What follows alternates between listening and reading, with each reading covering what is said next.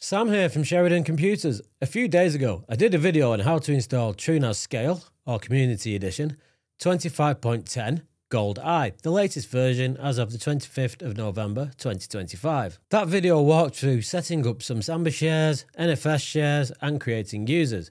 In this video, we're going to have a look at the apps available on TrueNAS Scale, but more importantly, we're going to look at how to install them, how to set up datasets, and the permissions correctly.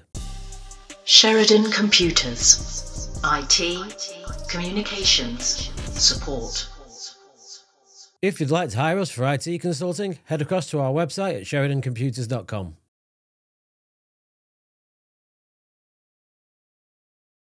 We logged into the TrueNAS dashboard. This is where I left off in my previous video, where I installed TrueNAS on my Ugreen NAS. And as you can see, we're on 25.10.0.1, which is the latest as of the 25th of November 2025. So let's get started and install some apps. The app that I want to install is Syncthing. So Syncthing allows you to share files between devices. Now you'll notice up here it says App Service is not configured. So what we need to do is go to Configuration, choose Pool. I only have one pool in this case, Tank. And then choose, and now it's configuring apps. So what that basically does is choose a pool, some space where we can actually install the applications themselves. And you can do discover apps. And if we search for Syncthing, for example, it's there. But rather than doing it the default way, what I like to do is create a data set for each app. If you was going to install Syncthing on a Docker container on a separate machine, you create a volume for it. And I suggest you do the same thing for TrueNAS. Now notice Tank is unencrypted. Now I actually want an encrypted data set for this, so I'm going to add a new data set. I'm going to call it Syncthing. It's easy to name them after the app that you're going to install, just so you can track everything and you know what is saved where. Data preset, we want apps. And I'm going to go to advanced options. You can just click save if you don't need to encrypt anything. I'm going to go to advanced options. And where we have encryption options here, I'm going to untick inherit and I want it encrypted. And I'm going to change it to passphrase, just because it's easier. So put your passphrase in, confirm it. I'm going to scroll down, bash that save button. So now you can see we have our Syncthing dataset. It is encrypted, it's unlocked at the moment. When we chose the preset of apps, what that actually does is if we scroll down here to permissions, we can see the user apps has been given access to this dataset, and we can see all the users that do have access, but the apps need access to it themselves. So now we have our dataset for Syncthing. We're going to install Syncthing. So if we go to apps, discover apps, Syncthing. Going to click it to install it and then install. Most of the configuration options here we can leave, but there are a couple of important ones. So time zone is probably important for Syncthing. This user ID and group ID 568 and 568, that actually maps to the apps user, so don't change these, otherwise you'll have permission problems. If we scroll down to network configuration, I'm just going to leave this to publish on the host for external access so I can access it myself. TCP port, I'm just going to leave these at the defaults. Now where we have a certificate, you can click on this for help anyway. The certificate's used for Syncthing, so this will make us connect via a secure connection, HTTPS, as opposed to unencrypted HTTP. And this storage configuration, as I said, by default, TrueNAS wants to install apps in its own place, but that's not what we want. We want to use our own data set. So from here, we're going to choose host path. So path that already exists on the system, which is the data set that we created. And then we choose the data set here. So Syncthing. And now I'm just going to install it. And now it's deploying. Okay, so we've got our app, Syncthing. And back under datasets, we've got our dataset Syncthing. So if I just want to create snapshots of that particular data set, I can do, and that's the advantage of breaking them down. Plus, it's easier to find where your data's stored. So if I go back into my apps, I'm going to launch Syncthing. And we get this warning. GUI authentication, set username and password. And no, I don't want to do anonymous reporting. So this is because we exposed it to the host. Anybody can access this, so we need to set a password. So settings, GUI, put in a username and a password, and save.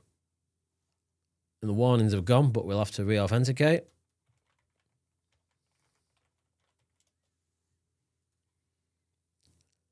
And now at this stage, we're ready to start creating folders. So I'm going to add a folder, call it general,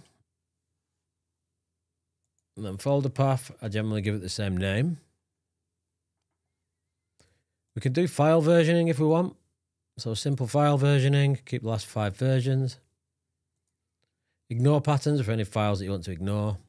And then under advanced, we can set it to whether it's send and receive, send only, receive only. So this can be important if you only want to receive and you don't want it to be overwritten, or only want it to send. So we'll just leave that, hit save. So now we've got this unshared folder. And if I edit it, I go to sharing, we've got no devices that we can share it with. But what we can do is show ID. Now, if I scan this from my phone in Syncthing, and I close that, we should get a pop-up in a minute saying new device detected. So we've got this new device, which is my phone. When I just scan the QR code, I do add device. You can give it a friendly name. Set the sharing options of its introducer, general, auto accept, so automatically accepts folders shared from that device. This is not a Syncthing tutorial. This is a tutorial on how to install apps. So we'll just save that. And now if I go back into general, edit, sharing, I can now share this folder with my mobile phone. You can see it now says up to date, and then where it says disconnected down here, I'll change to connected in a second. So now this is up to date as well. Then we can click on that device. We can see our download rate, local state, listeners. And that's basically how you install an app on TrueNAS. Let me come out of this. Now, if we want to destroy this, we can basically stop it. I can delete this. Now, remember, it's a Docker container. So that hasn't actually deleted our data. And I can actually add it back in because our data set is not deleted. It's still here. So I can actually add that back in.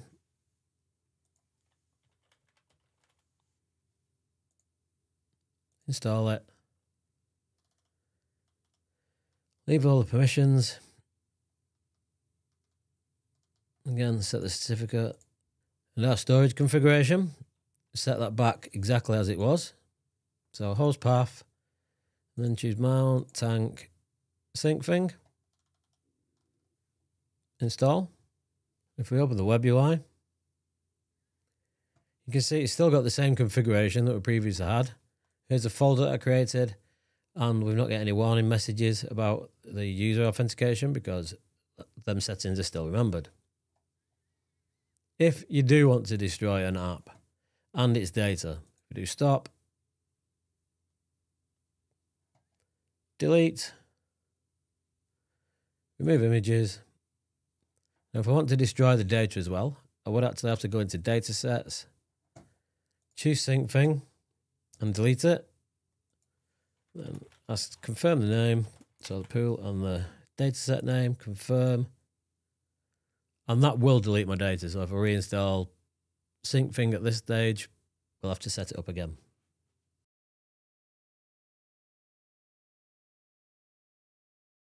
Just so you get the idea, let's go ahead and install another one. So Immich, we'll install this. So before you create your data sets, if you look at the app that you're going to install, I'm not going to install it just yet. If we go down to the storage section, we can see we've got data storage for upload location and data storage for the database. So this one we can leave temporary, that's fine. So we need 2 data sets. So what I'm going to do is go into Datasets. I'm going to add a data set. I'm going to call it Immich. And then set it to apps. And just save that. I'm not bothered about it being encrypted, so that's fine. But what I'm going to do, so we needed 2 data sets. So under here, we're going to add another data set. I'm going to call it Immich DB. And again, set it to apps. Return to pool list. Click on the Immich parent one. I'm going to do add data set. Immich uploads. And again, set it to apps. Save. And then we'll just return to pool list. So we've created the parent set, and then we've created the 2 child. So this will allow us to back the parent up, and it'll automatically back the child up as well. But Immich wants 2 locations. Sure, it used to take a lot more than that. I'm going to go back into apps, discover apps, Immich, install. So we'll leave the name and everything. Obviously set your time zone. Machine learning type. If you have a NVIDIA graphics card, then obviously you can choose CUDA. I don't, so I'm just going to leave that. Set a database password. So whatever you want. Don't use password 1. Hugging face, endpoint optional. This is not an image tutorial. Again, leave these because that's what maps to the app user and apps group. We're going to publish on port for host for external access. I'll leave the default port of 30041. And again, this data storage, we're going to use host path. And this is for uploads. So I want tank, image uploads. And then for the database storage, again, we're going to do host path, mount, tank, image. And then we want our DB data set. So quick look, I think there's, oh yeah. Automatic permissions. You can click on this. So it'll automatically set them if it's incorrect. It's a good idea for your database. And then we've got GPU pass-through if we want. Again, this is not a image tutorial. It's just showing you how to install apps on TrueNAS. Yeah, that worked. Yeah, okay, so that didn't work because I've not authenticated and I've obviously got Docker Hub limits. To fix that, you're going to have to authenticate. If you go to apps, configuration, sign into a Docker registry, add registry, Docker Hub, and put your username and password in. So log in, back into apps. Let's do that again. Discover apps. Image, install. So it's now deploying and running. And we can open the web UI. And welcome to Immich, get started. And then obviously put your email address in, username, password, and go ahead and log in once you've registered. And we can go ahead and set up. So choose a theme, dark, language, English, select privacy. So map relies on external tile service, version check, user privacy, Google Cast, choose storage template, which basically allows you to set your own storage up, go to backups, mobile app, done. Now we've got our image server. So let me just come out of this. So again, exactly as we did with Syncthing, we have our image app. Then under datasets, we've got the image root dataset, and then the children here. So again, it makes us easier to create snapshots or back these up as we wish. I hope that helped and give you a clear understanding of how to install apps on TrueNAS Scale or Community Edition and how to set up datasets and permissions. As always, if you found this video useful, please hit the like button. Consider subscribing to the channel if you'd like to see more TrueNAS Scale videos. In fact, if you do, leave a comment below and let me know what videos you'd like to see. If you've made it this far, thank you for watching. I'll see you in the next video.